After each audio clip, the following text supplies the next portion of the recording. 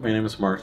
I'm a partner here in the Edmonton offices of Field Law. I was called to the bar in 2012, and prior to that, I was a medical laboratory technologist. So I worked in the healthcare sector for a few years before I became a lawyer. I primarily practice in the areas of health law and privacy law. In terms of my health law practice, having a background in the healthcare industry has certainly been something that has led me down the path of pursuing that particular area of law. Although I always tell people that you don't necessarily have to have a health background to practice in the area, but certainly having practiced in the industry and worked in the industry, I've had firsthand experience in terms of what being a frontline healthcare worker is like. So I am sometimes more easily able to relate to my clients when I meet with them when they're particularly stressed with dealing with a litigation issue, and understand the environments in which they work in and operate. And in terms of privacy law, that's an area of practice that really developed over time for me when I became my lawyer.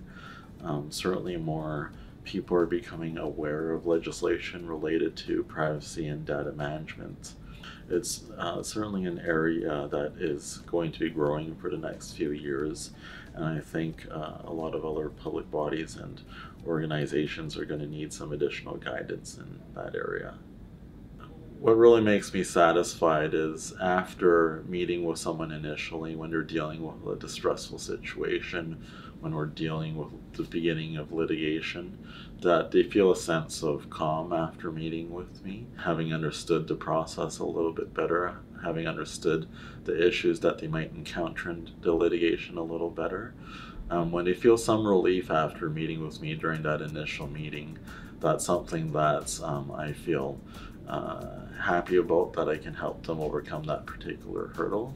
And of course, when we do end up resolving a matter on a client's behalf, especially the frontline healthcare workers that I interact and deal with, who are already dealing with a large amount of stress on their day-to-day basis, being able to wrap up this one piece of litigation for them and helping them move on from that particular event is something that I definitely pride myself on a day-to-day basis.